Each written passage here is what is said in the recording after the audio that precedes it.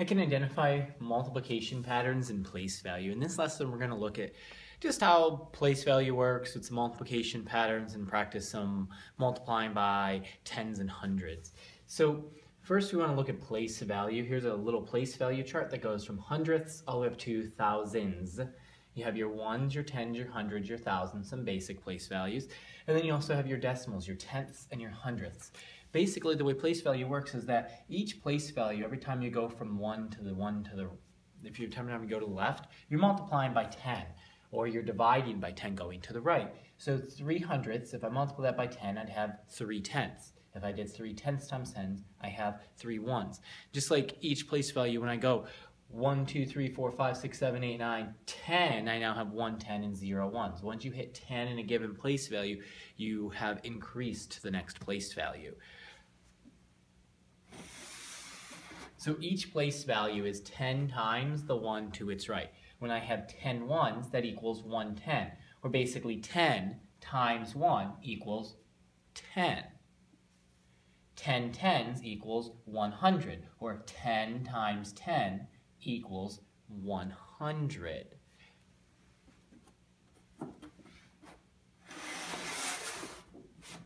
We can easily multiply by tens and hundreds as well.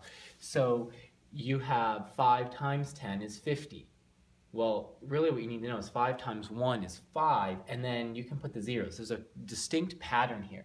5 times 100 is 500. That's simple, but I just count by hundreds. 100, 200, 300, 400, 500. Okay, great. But there's also a pattern. 5 times 1 is 5, and you take the 2 zeros, you put them in your answer. Basically, I take my multiplication, my two factors. All the zeros I have that start it, I can take them and put them in the product. Then I just multiply the two numbers I have left. 5 times 1 is 5, and there's 3 zeros here, so 3 zeros, so it becomes 5,000. Down here I have 1, 2, 3, 4 zeros. 5 times 1 is 5, so then I put 1, 2, 3, 4 zeros, and my answer is 50,000. Here's where you get a little bit tricky. When you have a problem that's 5 times 6. There's no zeros, so I just do 5 times 6 and I get 30. Don't get confused by that, because then 5 times 60. Well, I have 1 0, so after I do 5 times 6, I'm going to add 1 0. So 5 times 6 is 30, but I have to add 1 0, so my answer is actually 300. You'll get a product of 300.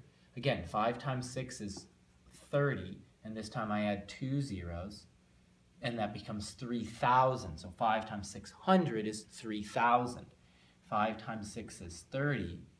1, 2, 3. 1, 2, 3. So 5 times 6,000 becomes 30,000.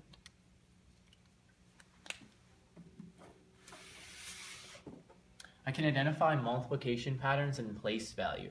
It's pretty simple. You just multiply 5 times 6 and then add in your zeros. See if you can figure out what 5 times 60,000 is.